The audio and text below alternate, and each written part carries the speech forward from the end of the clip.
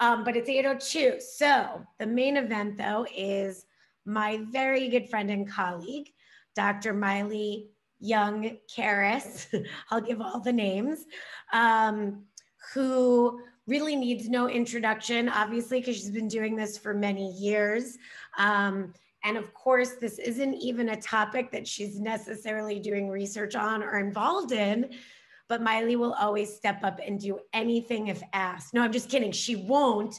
And don't ask her to do everything because she's already very overburdened. But she really is so wonderful that she's giving this talk to us today. I think we have a lot to learn about how Cabenuva is going to roll out. And if Maile wants to share anything else, I will let her do that before she goes.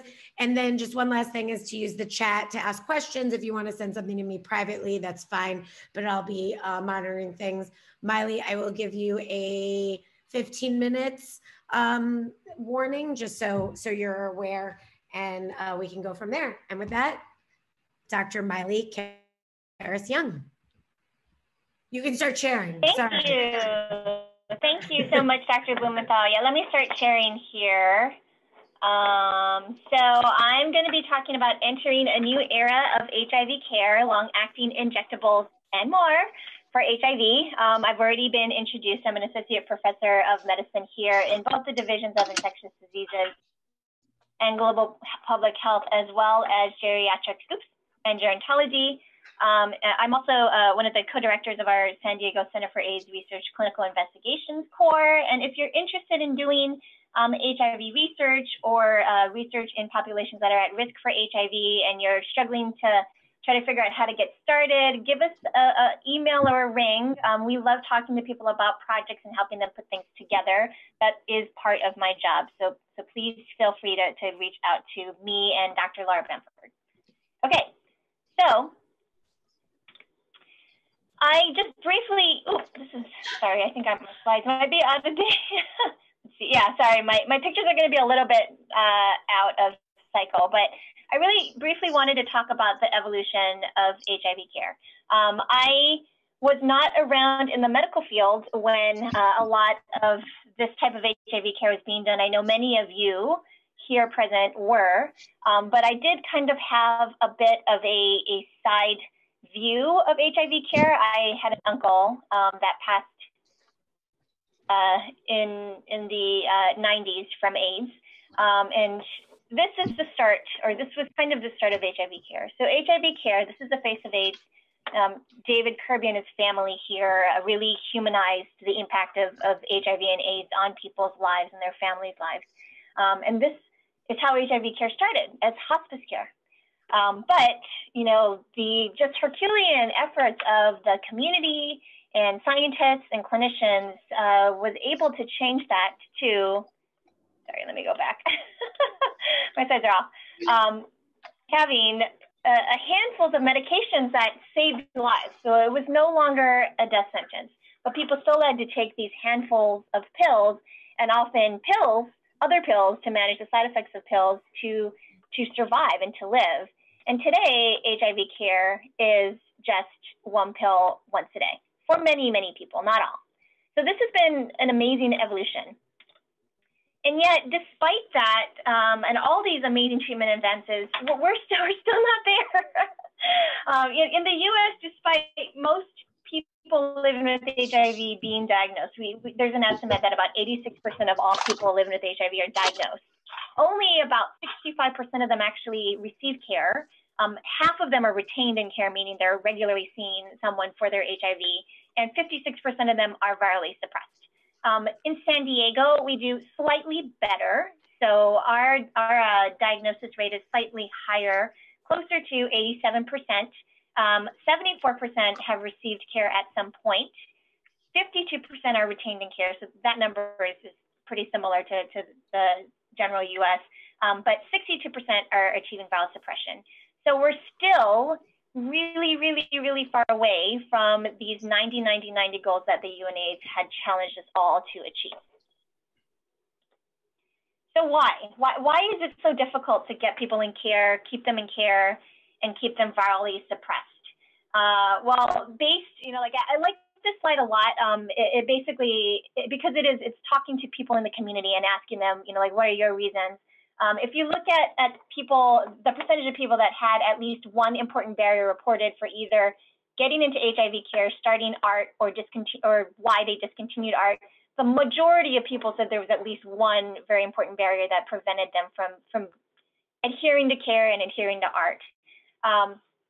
And there's lots of different reasons. You know, I think when you look at barriers to HIV care, a lot of these top barriers are structural issues. So they don't have insurance. 50% of them said they didn't have insurance. They forget their appointments. They can't get an appointment.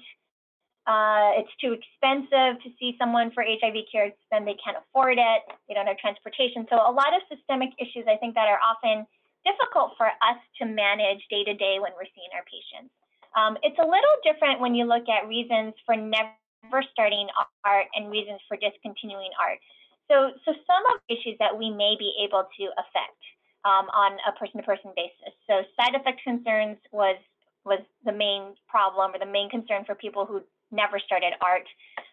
Interestingly enough, there's clearly a lot more education that we can do because a lot of people thought that they could just control it with a healthy attitude. Lots and lots of education that we can do there. But there are a few things I think that maybe these new long-acting medications are going to help us address. So adherence concerns is one. People might find out about HIV, and then again, adherence concerns. So can't be adherent to my medicine, so I stopped it so I wouldn't develop resistance. I think adherence concerns with long-acting, that makes sense. Some of you might wonder why I also highlighted people might find out about HIV, and I'll just tell you a brief story about one of my patients. So I have a wonderful woman who's incredibly healthy, living with HIV, great T cells, suppressed for years, who started dating someone new and had not yet disclosed her HIV status to that person because it was a new relationship, and she was trying to figure out, like, is this a safe person to talk to about this? He went through her purse when she was not there, found her pills, Googled them to figure out what they're for, and found out through Google that she was living with HIV, and then attacked her with a knife and nearly cut off her fingers.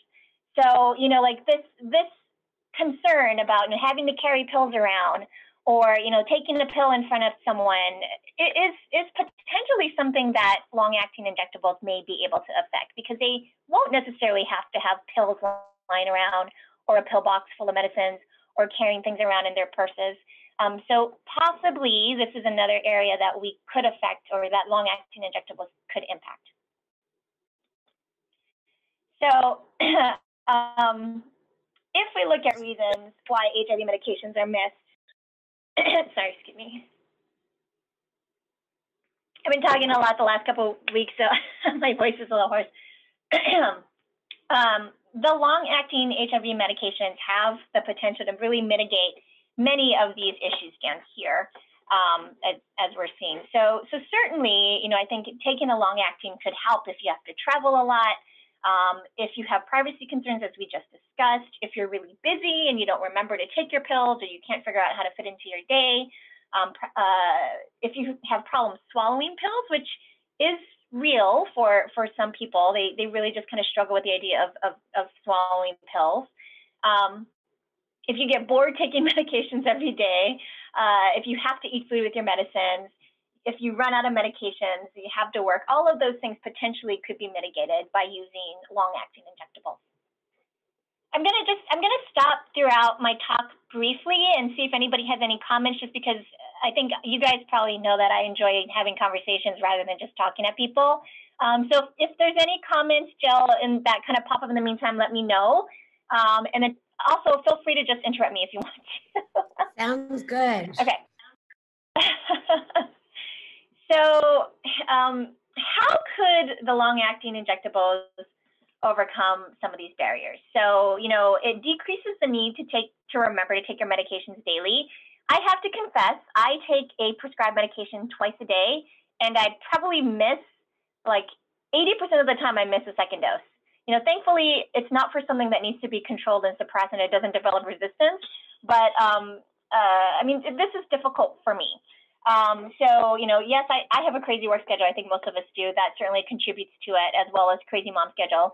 But a lot of people do. You know, a lot of our folks work 1 or 2 jobs. Many of them are gig economists. So, you know, they're working at all hours and odd hours of the day, maybe in their car and not home for good chunks of time. Polypharmacy can also be difficult. I mean, when was the last time that your patient that was taking more than 10 medications could identify every single one of their pills based on what they look like? That's tough. And so, you know, if they didn't get something filled, potentially they may miss it because they don't know that that was the HIV pill. If you have to frequently travel for work, like someone who works for airlines and things like that, that can also be difficult. And then competing interests, kids, work, housing, food, relationships, others, all of these things are often more important. And just being able to come in and have a long-acting injectable once a month or every other month may help to really mitigate a lot of these reasons for non-adherence. It also just is pill anxiety. We kind of briefly talked about that before. Preserves anonymity. And so one of the other things, you know, I haven't seen a lot of discussion about this issue. I've noticed this in several of my young, healthier folks that are living with HIV. One of the things that they've told me is they don't like coming to clinic because it reminds them that they're sick. You know, they're like, I started my meds right away when I was diagnosed. I've never been sick from this. You know, like I live a normal life just like everybody else. He's like, yeah, they're like, yeah, sex is sometimes a little bit more complicated because of disclosure, but in general, I'm healthy. And when I come to clinic, I'm reminded that I'm living with something for the rest of my life. And that's frustrating and depressing to them. I think similarly, seeing their pills and taking their pills every day can also help make them feel that way. So I think of all the people that are my patients that are most interested in transitioning to long acting, it's not because of these like competing interest concerns. A lot of it has to do with, I just don't want to take a pill every day because I don't want to be reminded of this, or it's a hassle. And then, you know, it may also increase the proportion of people living with HIV that have 100% adherence. I'd like to see a show of Zoom hands for the HIV providers. How many of you really believe that 80% of your, you know, virologically suppressed patients have 100% adherence? I'm not, actually can't see everything. Joe, can you see everybody? Let me see if I can. I can't really tell if anybody is raising their Zoom hand. We've got a no from Darcy. Let me see. Let me go to gallery. Oh wait, let me see what I can see here. I've got just a couple of people in the chat saying no. Stanley's crying because he's laughing. We've got a lot of no's coming down. So yeah. So then, you know, some of you may be like, well, what doesn't really matter? You know, does 95 or 97% adherence really matter if, you know, our folks remain virologically suppressed and they're not developing any resistance? So I would argue that maybe it does. Jose Castillo-Mencia, you know, has kind of really piloted a lot of this work where he has done these mesoscale inflammatory panels on people who are 100% adherent, like 95 to 99, and then like 80 to 95 and less, and demonstrated clinically significant differences in inflammation. So people that are 100% adherent versus the suboptimal, which he considers, you know, like this 90 to 100% range or 90 to 99% range, have lower IL-6 and D-dimer levels. So if you're 100% adherent, you have less inflammation. And his studies, unfortunately, you know, are cross-sectional, so we cannot evaluate whether or not this translates into increased morbidity or increased development of some of these HIV-associated comorbidities that we see in our population. But, you know, work from Jason Baker that does correlate, you know, higher levels of IL-6 and D-dimer with the risk of cardiovascular disease and whatnot does suggest that this might matter for some of our folks. The positive perspective study is another study that I thought was really interesting. This was a global study, so this is not just people in the U.S.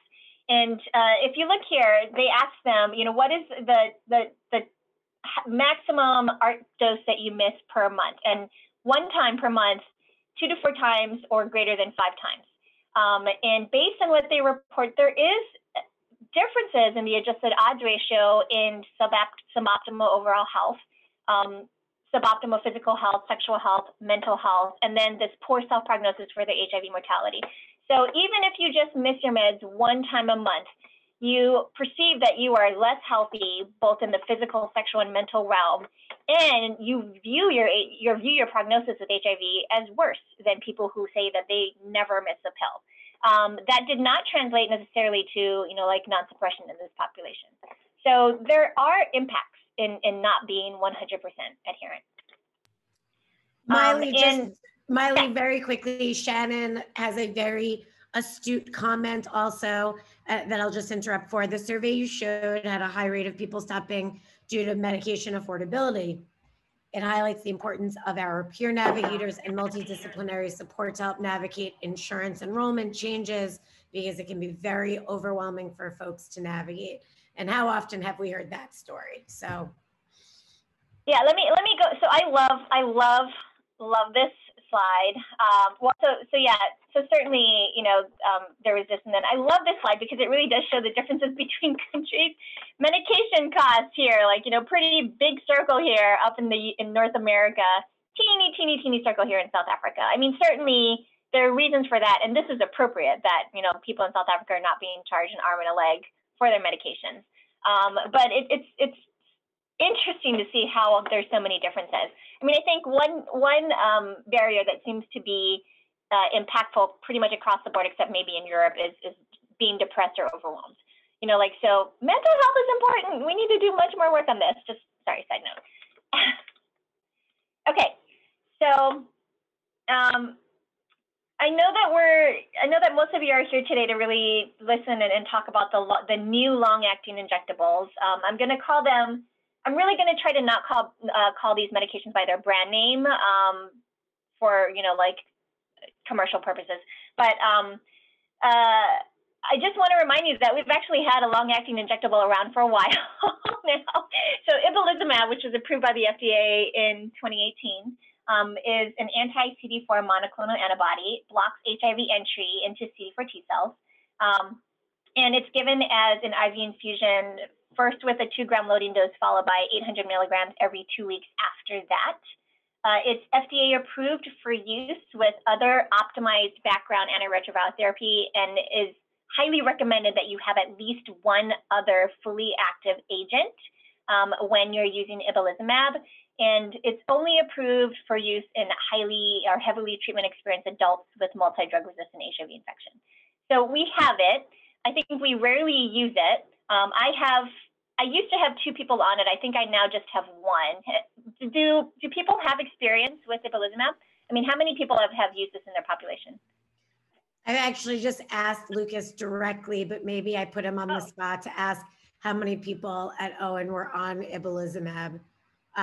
2 now, history of 4. It's obviously quite a small number for just obviously our clinic, and obviously if people at other clinics would like to chime in and say if they've used it, but obviously that's a very small number. Yeah. We have one right now in the hospital who's from Eisenhower, but pretty rare to actually see people come in with this medication. Okay, so let's get down to the meat, because I know that this is really what you guys want to hear about. So I'm going to briefly summarize some of the key studies of cabotegravir and rilpivirine long-acting. These slides are different because I'm borrowing them from the National HIV Curriculum. So I didn't change the color or the appearance of the slides that I borrowed, just so you guys knew which ones I have borrowed and which ones I created on my own. So there have been multiple studies now with cabotegravir and long-acting rilpivirine. I'm going to briefly just talk about the phase 2 trials because I think they're interesting for those folks that are not really used to understanding the process of drug development. They kind of provide a little bit of a glimpse, and hopefully will be able to help people understand some of the other long-acting medications that are going to be coming and where they're at in the stages. And then I'll talk about the phase 3 trial in treatment naive, the FLAIR study, as well as the phase 3 trials in treatment experienced persons. So, Latte was a phase 2b randomized study. It included adults with HIV who were antiretroviral therapy naive, had HIV viral loads at least 1,000 copies per mil, and CD4 T cells greater than 200 copies per mil. They excluded people with hepatitis B because neither cabotegravir or rilpivirine have activity against hepatitis B. So that's just something to kind of put in the back of your mind, just to recall that. Participants underwent a 24-week oral induction period of cabotegravir and 2 NRTIs, and that was followed by 3 different doses of maintenance therapy of oral cabotegravir and rilpivirine. Now, this is an oral study, so this is taking pills. This is not long-acting. It was primarily a dosing study, and they felt that. So if you look at this graph, you can see that cabotegravir and rilpivirine pretty much outperformed efavirenz at all 3 of the doses, but they opted to pick the 30 milligram dose to use and carry forward in future studies. Ultimately, these combined efficacy results lended support to move that oral cabotegravir 30 milligram once a day forward for further assessment. And it supported, the assessment of actually looking at long-acting injectables of 2 drug therapies. So this is Latte 2, and this is a phase 2b randomized open label trial that was assessing dual therapy with long-acting injectable agents for maintenance. So again, similar inclusion criteria to Latte. Creatinine clearance here had to be greater than 50 mils per min. Exclusions were the existence of major resistance mutations, pregnancy. Unfortunately, pregnant women get excluded from everything.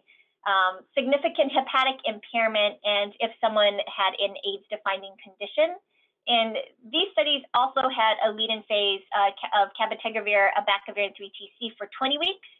At the 16-week period, they added rilpivirine just so people would be exposed to rilpivirine before they got the long-acting to prevent any, unknown abnormal allergic effect to rilpivirine in the setting of having this medication being around for like a whole year. They then transitioned to maintenance with different dosing. So as you can see here, they dosed cabotegravir and rilpivirine every 4 weeks at a lower dose than they did the cabotegravir and rilpivirine every 8 weeks. And then this is just the oral the whole way through. And they identified or they saw that essentially either one of the injectable regimens after having this oral lead-in were just as effective as daily 3-drug therapy at maintaining HIV viral suppression at week 32, 48, and 72. And actually, there's some studies now that show out to 96 weeks. So, overall, the injectable regimens were also fairly tolerated. A small proportion of persons experienced fever in the injectable arms, you can see here, compared to the oral arm, or I guess I should call it pyrexia. Maybe it wasn't technically a fever. And injection site reactions were really common. So 97% had pain. 95%, had pain in the Q8 week. So very, very common in injectables, as I think we would expect.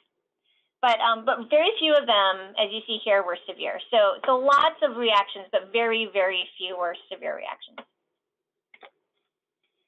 All right, any thoughts about those phase 2 studies? Any comments or questions? No? Okay. So let's get on to flare. So therapy with long-acting cabotegravir and rilpivirine has been evaluated in both people who are naive and experienced, and flare is a naive study. So they performed a phase 3 randomized open-label study looking at IM cab and rilpivirine after an oral induction for treatment-naive adults and compared it to dolutegravir, abacavir, and 3-TC. Again, very similar to all the other studies, inclusion criteria was about the same, no chronic Hep B. And they also did not want to have any NNRTI resistance because rilpivirine is an NNRTI that does sometimes have cross-resistance with some of the other primary mutations of the other NNRTIs. So they randomized people one-to-one, and again, very similar approaches. They gave them this oral daily dolutegravir, bacavir 3TC, if they were had an HIV RNA at week 16 that was less than 50, then they were randomized to one or the other. If they did not achieve that outcome, they were not randomized in the study. So they wanted to make sure that they got close to or suppressed basically before they randomized them. Gave them 4 weeks of rilpivirine and oral cabotegravir, again, tolerance reasons, and then went on to doing the injectable cabotegravir and rilpivirine. I like to show these studies because I think it's important, you know, for a couple of reasons. It's good to know who were the participants in these clinical trials for several reasons. One, because does it relate to the population that you care for? And number two, are the drug companies actually equitably recruiting people? And they did okay with this one. So, you know, they at least included 20% women across the arms. Most of the participants were white. It would have probably been nicer to have a little bit more variety here, but it is what it is. And again, the majority of people had CD4 T cell counts that were greater than 500. So very few people had T cell counts that were less than 200. And they had people both with very high viral loads, although not many, and other folks with kind of like lowish viral loads. Most people are in this lowish level. Ultimately, what we're seeing here is that therapy with long-acting cabotegravir and rilpivirine was non-inferior to oral therapy with dolutegravir, bacavir, 3TC in people who are HIV naive. So it seems to work just as good as oral therapy. So I think a lot of people are mostly concerned about resistance developing with these long-acting medications, and there were 3 in this IM cab rilpivirine arm. All of those had a baseline resistance-associated mutation, or RAM, and developed more on therapy. It's also important to note that there were 3 virologic failures in the dolutegravir, bacavir, and 3TC arm, but there was no new RAMs detected in those persons, possibly suggesting that folks in this arm that failed, that the issue was more of an adherence thing than the development of drug resistance.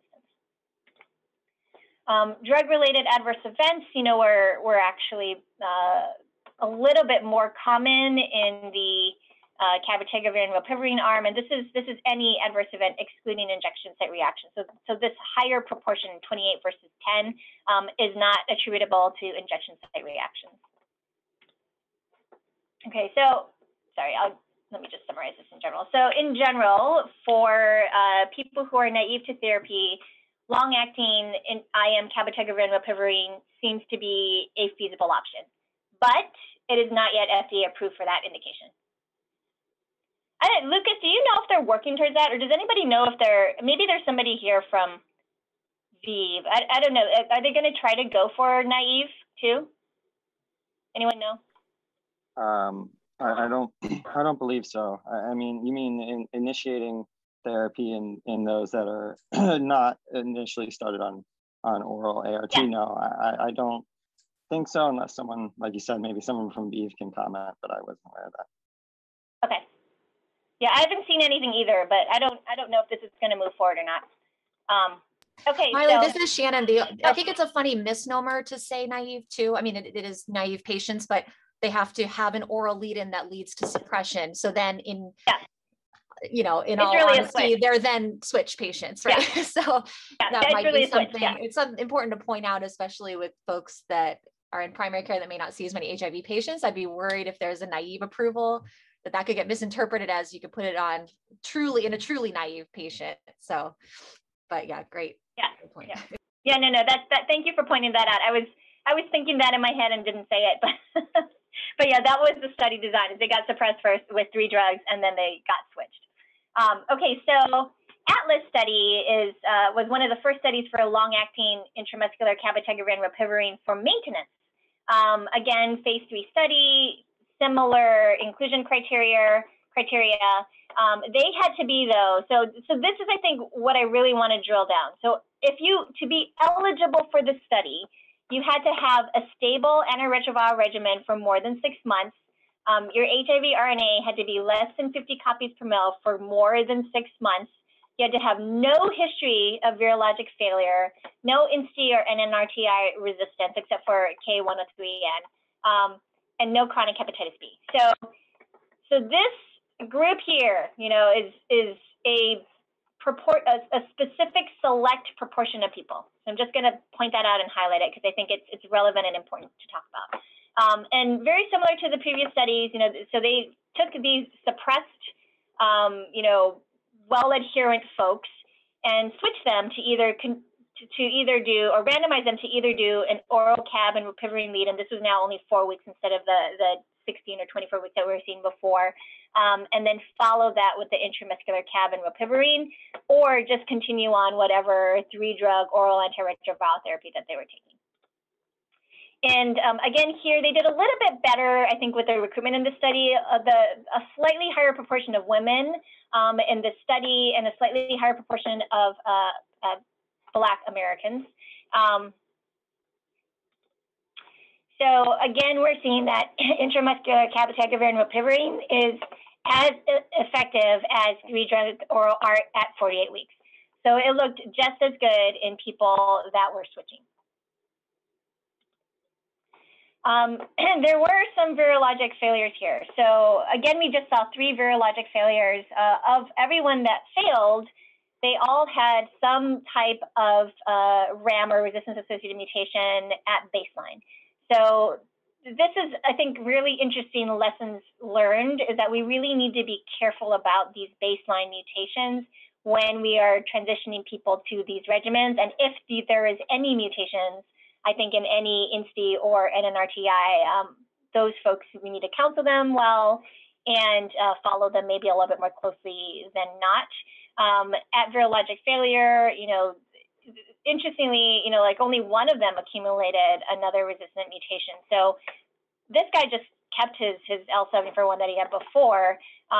So possibly it's that combination of RAMs in both arms that resulted or contributed to them failing. There are also 4 virologic failures in the oral arm, and new RAMs are also detected in those persons. So, you know, it's not necessarily worse than continuing on oral therapy, because you can also still fail your oral therapy with the development of resistance. Injection site reactions, again, really common. So 81%, a little bit less than the previous studies had shown. But interestingly, only 4 people of the 250 people that had any reaction, or actually 231 that had pain, only 4 of them actually stopped because of that. So 1% of participants in these studies discontinued using the injectables because of pain at the injectable site, which is interesting. You know, that was still the preference over taking pills every day. So Atlas 2M.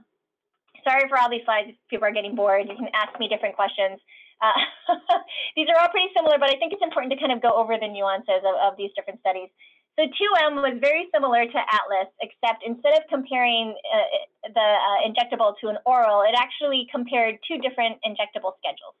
So people were randomized to either getting the usual every 4 weeks, as was demonstrated in Atlas, or a higher dose of both medications every 8 weeks. So this kind of pulls out the schedule a little bit more. Again, you know, like here's the baseline characteristics. I'm not going to really go over that. And these 2 regimens they were basically the same. So they had very similar efficacy, whether you did the higher dose every 8 weeks or the lower dose every 4 weeks. And again, you know, so this is a little bit more difficult to interpret. And if anybody wants to chime in, I'd love to also hear any comments if people have had further discussions with folks at ViiV about this. So if you look at the Q8 weeks versus the Q4 weeks and the folks that had that met a viral rebound evaluation, it looks like there were more people in the Q8 week arm that met that viral rebound indication, only 2 in the Q4 weeks. But if you looked at what their baseline resistance were, there were more people in the Q8 arm that had baseline resistance. So basically 6 out of 8 compared to 0 out of 2, which is similar proportion. And they developed, more resistance mutation over time because of the baseline. So I don't know if this necessarily says, like it's riskier, you're going to have a higher level of resistance if you do the Q8 dosing versus the Q4 dosing. That's not how I interpret it. Does anyone else have any other thoughts or comments? Has anyone else been to or talked to anyone at VIV or have any other insight about, 4 versus 8? Maile, this is Lucas. Yeah, VIV has done the analysis looking at different factors associated with failure with this regimen, and that included people in the Q8 versus Q4 week arm. And being on Q8 versus Q4 was not predictive of failure when you adjusted for different factors. What was most predictive was having baseline rilpivirine resistance. So, I think I think in their opinion, this isn't a statistically significant difference either in this study, but it seems that probably what drives the failures more is having baseline rilpivirine resistance. There were other factors, and maybe you'll talk about it, but higher BMI and lower drug concentrations also were correlated with failure. But again, the dosing scheme was not one that was significant. Yeah, and I think it's important to talk about this as a group because there are a lot of folks that are worried about Q8 week dosing if it gets FDA approved, which I think most people believe it will. So, I think hopefully we can keep having these discussions and sharing our own, post-marketing experiences with each other to really try to better understand, who can we do this best in and who can we do this the safest. And if we need to think about different types of monitoring based on different individual factors. And okay. This is Caparelli. At least on the adolescent side, there is some close looking at body size. So they are using in the planned, or at least the ongoing MOCA trial, they are using the adult dose down to, well, it's subdivided down to 50 and down to 35 kilos. So they're giving a bigger dose with the Q8, but they are moving forward with the Q8.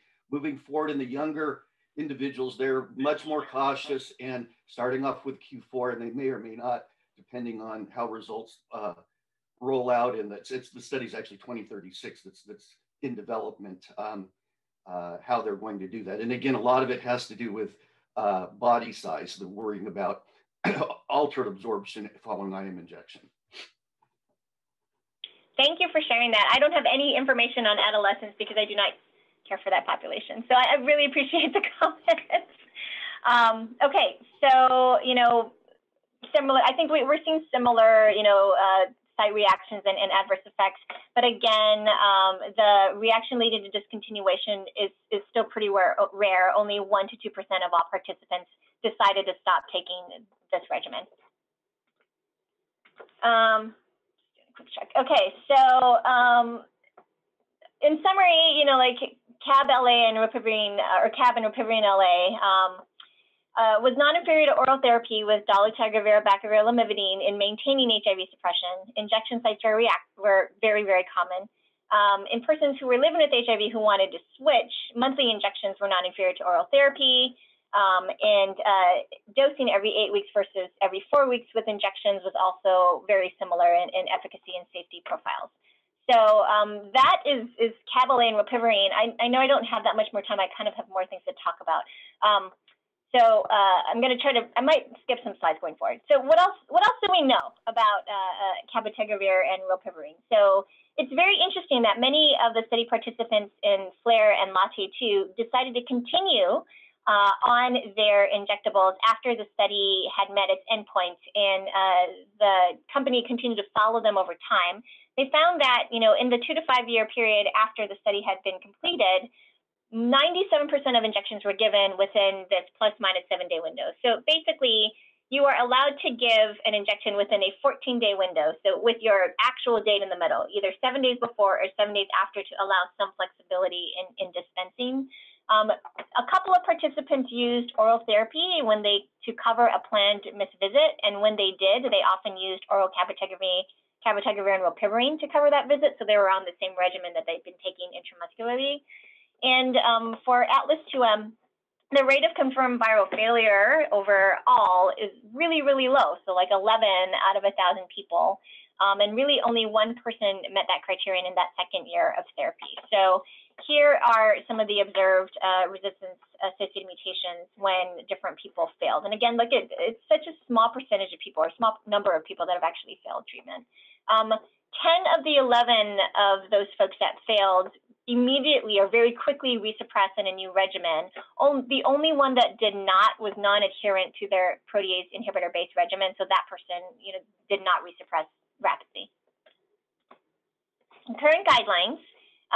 So based on the studies, cabotegravir and rilpivirine long-acting can be used for people with HIV who are taking oral antiretroviral therapy and are viral suppressed for greater than 3 months. You cannot have any baseline resistance to either of those medications prior to the switch. No prior virologic failures. You do not have active hepatitis B infection. You're not pregnant and you're not planning on becoming pregnant. And you're not receiving medications with a significant drug interaction. It's absolutely important to assess tolerability using an oral lead-in for at least 28 days before the injection to kind of capture some of these kind of delayed hypersensitivity reactions that might show up. And the first injection should be given on the last day of oral therapy, not the day after. Continuation therapy with monthly injections gives a 14-day window plus minus 7 days. And several drugs are actually contraindicated. Really, they're mostly the anticonvulsants and the rifamycin. So hopefully we're not switching people who also have tuberculosis. But a lot of us, look at the provision of long-acting HIV medications, and we're hoping that it was not going to only be for this like perfect population that takes their meds most of the time and are virologically suppressed and have no viral failures. I mean, we see this as like a great way to engage people that struggle with taking their pills every day, as we kind of talked about at the beginning of this talk. But unfortunately, to date, we don't have evidence that long-acting rilpivirine cabotegravir will work in folks that are struggling with meds. But now let me just get these for a second here. We do have a study. So the ACTG 5359, or the Latitude study, is evaluating this. So what they're doing is they want people who are not suppressed. They want people who are struggling to take their medications. These folks that we have ideally think that would do really, really well if they just could come in with like a monthly or a bi-monthly injection. To help people get suppressed. So, just like the other studies, they want folks suppressed before they get switched to the injectables. They are incentivizing coming in and meeting metrics. So you complete a visit, you get $75. You have a 1 log drop in your HIV RNA, you get $75. So they're incentivizing people to take their meds up front so that we can get them to the place where they will either be randomized to cabotegravir and long-acting rilpivirine, or continue on their standard of care. So this study has been difficult for us to recruit here at UCSD. We are a site, and if any of you think that you might have someone that is interested, so I will say out front that we are also accepting people who use substances, but it kind of, whether or not they actually get accepted, it depends on their degree of use. It's worth it, I think, to refer folks to us and let us kind of figure out, do they qualify or not? But this is a really important question that I think we as HIV physicians need to get answered. So please consider referring people to the study. We've had several people who just couldn't make it through this stage, but other people, this worked really well for them, and they were actually able to get themselves suppressed. So just wanted to kind of highlight that before the end of the talk. Phone numbers in the chat, just FYI. Aurora put her phone number in there, so call. So just a couple of extra other things to think about. If it's been less than 2 months since your last injection, you can just resume your regular maintenance dose injections. If it's been greater than 2 months, you need to reinitiate. And this is of course people that are taking something orally and are remaining suppressed but have kind of missed their shot. Other things, so oral bridging, if someone's going to be gone, so say somebody, I don't know, has to do sabbatical overseas and they don't think they're going to be able to get their injections. This is a good time to switch to orals. and continue, whatever oral you want. But I think, most people prefer to do the oral cabotegravir and rilpivirine while they're bridging. And then, when they return, or if they want to resume taking their medications, then you would load them again and then continue the maintenance dose. It's a little bit more difficult, I think, if someone has an unplanned injection. So you couldn't orally bridge them. And it's been more than a month and 7 days or so. If oral therapy was not taken, then you just really need to reassess and figure out, like, where do we go from here? Do I need to resuppress somebody and then restart the injections? But you don't just give folks that have had, this unplanned misinjection a maintenance injection again before you reassess them. Okay. So, my talk is titled, like that I did seem to suggest that we're entering a new era, and some of you may be like, well, there's only 1 or 2 drugs available. Why do you think this is a new era? Because there's more. And I think I'm starting to run out of time, so I'm going to kind of skim over these. I'm sorry that I didn't have time to go over this in more detail. I'm going to just give you the highlights of these guys. So coming real soon, I hope, is cabotegravir for PrEP.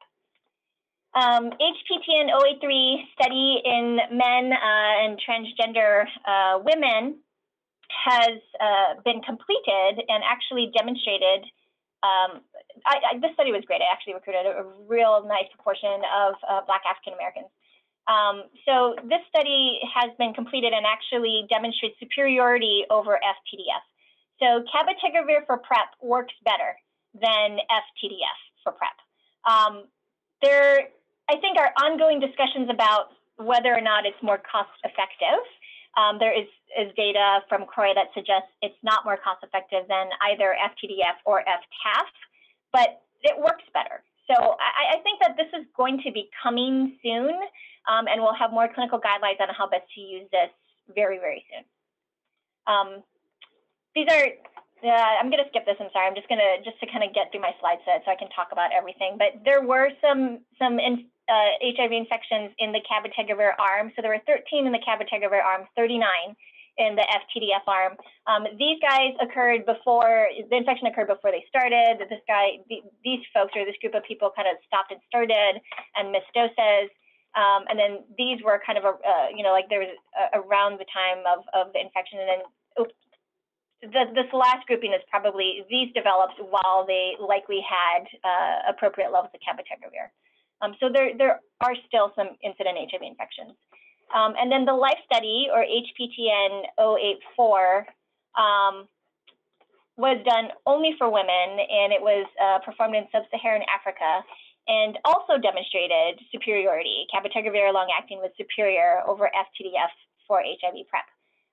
They had a total of 38 HIV infections in 3,223 cis women. 4 of them were in the CATAL-A arm, 34 were in the FTC-TDF arm. 9 times more incident HIV infections occurred in the FTC-TDF arm, which translates into an 89% lower risk of HIV infection with cabotegravir. So this is really remarkable. I will say that I think there were about 50 pregnancies in this study, and so far, in a handful of fetal deaths and malformations. So far, they do not seem to see a signal with cabotegravir with fetal malformations or fetal death, but there is still a bunch of missing information as to the etiology and cause and timeline. So I think that we still can't say yet whether or not cabotegravir is 100% safe for women who become pregnant. But I also want to talk about some of the drugs that are coming. So it's not just ibalizumab and cabotegravir and long-acting rilpivirine. Lenacapavir is a really exciting medication. It's a first-in-class. It is a capsid inhibitor, and because you need to actually have a capsid at multiple stages of the HIV life cycle, it works at multiple stages of the HIV life cycle, so it's incredibly potent. It works upon following entry. When the capsid is getting disassembled, it kind of blocks that and prevents entry and integration, subsequent integration. When HIV is being generated or recreated, it prevents its formation of virions that are infectious, because again, it blocks the capsid, as well ultimately, like, it blocks capsid assembly. So multiple levels, first in class, really potent, and currently being evaluated for, this is a study, I'm sorry. So this is a functional monotherapy study. So this is a study in highly treatment experienced persons. They did a 14-day functional monotherapy with lenacapavir oral.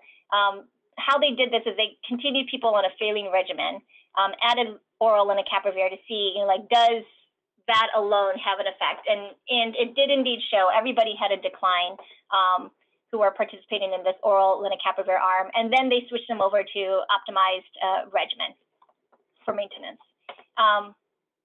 Overall, like, I think this looks pretty good for highly treatment experienced. I don't know what their plans are in moving this forward in that population, but I think that this is a group that is interesting to look at. Injectable, or sorry, let me look at my notes. Okay, injectable lenacapavir has the PA to be given every 6 months. So it's incredibly potent, and it's currently formed. It seems that we can give subcutaneous lenacapavir every 6 months, which makes it kind of perfect for PrEP. So there is going to be at UCSD a lenacapavir PrEP study, which Dr. Jill Blumenthal is leading. Do you know when this is starting, Jill? When are you guys going to be open? The study is starting June 2021, but I don't think we'll be the first site to go. There are hundreds of sites in the United States and outside, but we'll call it the summer. But this summer. So this is a double dummy design. People will either be randomized 2-to-1 to lenacapavir subQ every 6 months plus FTDF placebo, or FTDF daily plus a every 6 months lenacapavir placebo. And they're also going to be evaluating, just doing a cross-sectional HIV incidence cohort of people that are not enrolled in the study to get a better idea of the incidence over time in this period. Dr. Blumenthal, again, will be running the study. This is very exciting. It's going to be focused on men and sex with men and transgender women, and as well as, is it women too, or just? This study is cisgender, MSM, and then transgender women, transgender men, non-binary individuals. Cisgender women are not in this study. There is a separate study for cisgender women, but the sites right now are only in Africa. I don't know if that will change at some point. We certainly would make a push to try to have it here if it were available, but this is what it says at the top: cis MSM, transgender women, transgender men, gender non-binary individuals, with a really high focus on racial and ethnic minorities. And then I want to kind of end us, so I'll just mention, again, I'm sorry I can't go over these in detail, but there are a couple other medications that are out there. So islatravir is our first nucleoside reverse transcriptase translocation inhibitor, also works at multiple points in the HIV life cycle. This is being evaluated in an implant form, potentially for PrEP, which will also be very, very exciting to have. MK8507, another novel potent NNRTI. It looks like we can give this orally weekly. It has an incredibly long half-life. And together, islatravir and MK8507 are being evaluated for efficacy in a oral once-weekly phase 2b study. So we've got both long-acting injectables and potentially long-acting orals coming down the pipeline. And that is really exciting because it gives our folks options if they don't want to get shots. So I'm very, very excited about what could be possible in the new era. I think as many of you know, as HIV doctors, we often focus on HIV primacy, which tends to involve a lot of assessment and involvement in addressing barriers to engagement, suppression, and adherence. And if we have these long-acting medications where, they're tolerated well, our patients like to take them, we don't have to worry so much about, ensuring adherence and viral suppression because of these medicines. it gives us the opportunity to really focus on a lot of other things. And this, I think, is where my interest really comes in.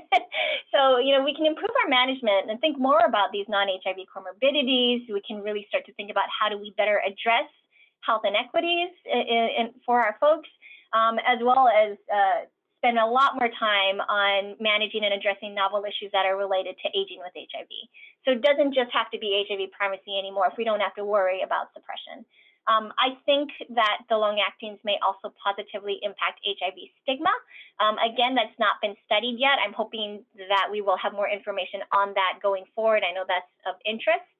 I also hope and expect that, you know, long-actings may enhance the quality of life for people living with HIV. And I think for all of us, I'd love it if, you know, the introduction of long-acting oral and injectable HIV medications could totally lead to ending the HIV epidemic. I think that's the goal. I think there's promise there. Of course, you know, with any new medications, everything looks shiny up front, and then, you know, post-marketing, we see stuff is not quite as great as we thought it was going to be. But it's incredibly hopeful that you know, HIV care is moving in this direction. Okay, I'm not going to do the last few slides are just like practical information about the provision of cabotegravir and Ripivirine. I think the slides will be available somewhere if people want to look at that anyway. So, or if you want them, just email me and I can send them to you as well if you want that information. Any questions? I think we also may have, and I'm putting him on the spot, we'll probably have Lucas talk at some point once the program at Owen and other places have rolled out to talk about some of those logistics and practicalities of Cabenuva. There are a few questions, Maile. First of all, thank you. That was great. You know, an amazing summary of what's going on in the long-acting field and really an exciting one. Robert Dice asks if you can talk again about the inclusion criteria or ideal patients for 85359. Yeah, so we don't want people that have a history of basically INSTI resistance or Ripivirine. So I think that would be the major barrier for a lot of folks that you might be thinking about. But we want folks that are struggling with adherence. We want people that have detectable viremia. And you can have both a impactful mental health and substance use disorder, but we do have screening levels that at a certain level, if you're severely depressed or you are have a severe substance use disorder, you may not qualify for the study. But refer people to us, and we can do that work, and we can figure that out. Edie says from her conversations with VREPs that oral Cabenuva will not be available in pharmacies for bridging.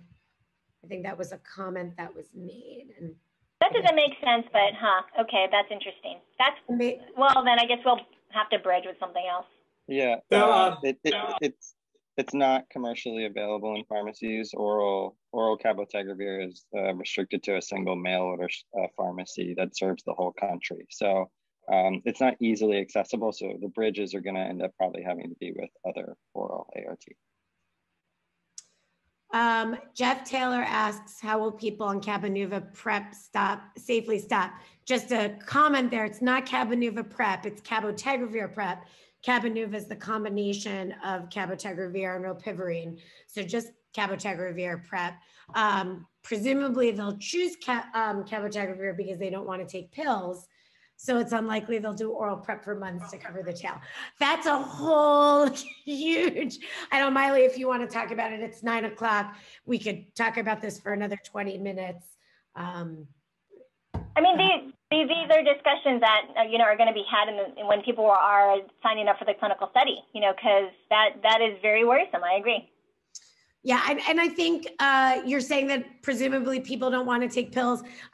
There've been, studies that have looked at this. My offhanded conversations with patients, some want to do pills because, coming in for injections is not going to be what they want to do, and it's just easier for them to take pills. So I think we've talked about the theme at CROI around prevention and treatment was choice. And I think that's what we want to see for patients. Obviously, the tail is sort of a separate issue, but that will obviously have to be discussed with patients regardless of what that looks like. That was it, Miley. I think a lot of people asked questions as we went. Sorry if I missed anything from anyone. It is after 9 though. I realize people have patience and meetings to get to. Miley, thank you so much for this really engaging talk and really gives us a lot to think about moving forward. So thank you. Thanks, Miley. Have a good day, everybody.